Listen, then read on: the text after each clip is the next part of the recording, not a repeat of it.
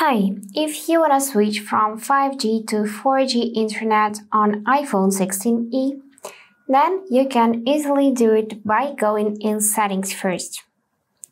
Here in Main Settings, find the section Cellular, tap it, and of course enable mobile data by tapping on the switcher. Now we need to go in Cellular Data Options and pick Voice and Data.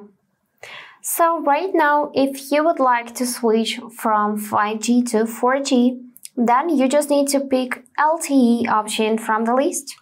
For that, tap it and use this back arrow to save changes.